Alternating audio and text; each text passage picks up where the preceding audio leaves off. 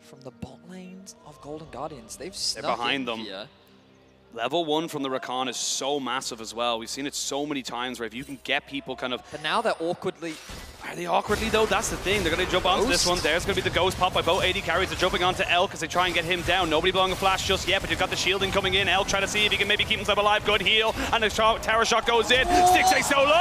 Oh, Stixxay thought he could do it. And now you've got Huhi, who has nowhere to be, nowhere to go. One more auto attack and it's going to be Elk. Just about never mind. On says, that's my kill. What looked like Golden Guardians having a unique setup. Disaster. BLG get 2. And he hits him with the emote as well. The sad cat coming out from On.